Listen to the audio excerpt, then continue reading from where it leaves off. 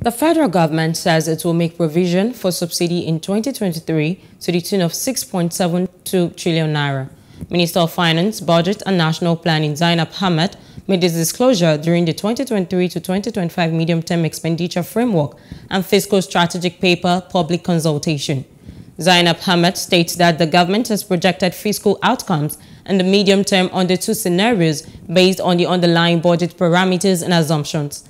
Under the first scenario, the minister said that the subsidy on PMS was estimated at 6.72 trillion naira for the full year 2023, which will remain and be fully provided for by the NNPC on behalf of the Federation.